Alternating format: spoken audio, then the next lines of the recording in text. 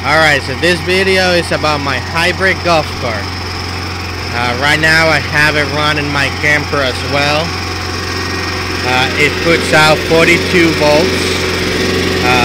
The camper is drawing 1,000 watts right now with the air conditioner running. It's putting 114 volts AC. The inverter. This golf cart is actually capable of charging itself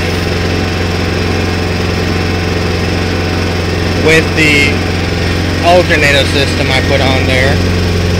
You can run it both just on the battery power itself, or you can run it how it is right now.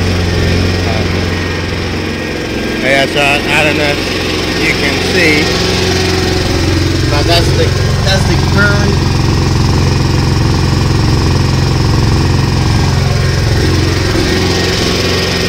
And I know it's a little messy. I'm still working on this. I can run this camper and the AC on a hot day for about 4 hours on a tank of fuel, which it only holds 2 gallons of fuel.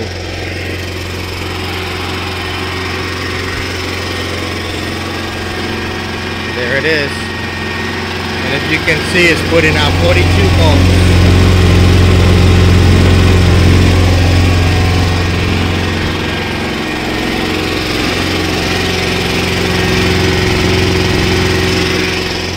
To go over here inside of the camper, I don't know if we'll be able to hear the AC going or not.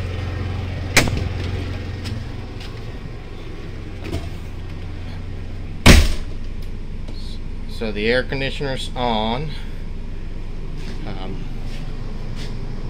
I don't know if y'all can hear the air conditioner going. We can turn on the television.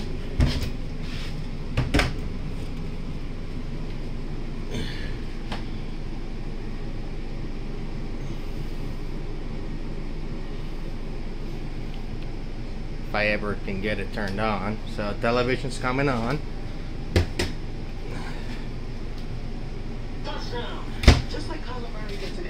So the only thing we cannot run with that setup is we cannot run the hot water heater on the electric side. We have to use the propane. The inverter itself is running on the lower end that is rated for. So if we go over here, I can show you that I don't have the camper hooked up to anything.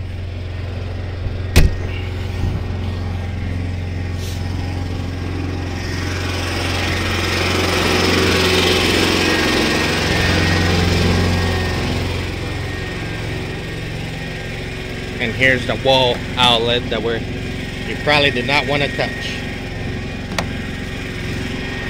And that's just to see if anybody was interested in seeing something different done with golf carts.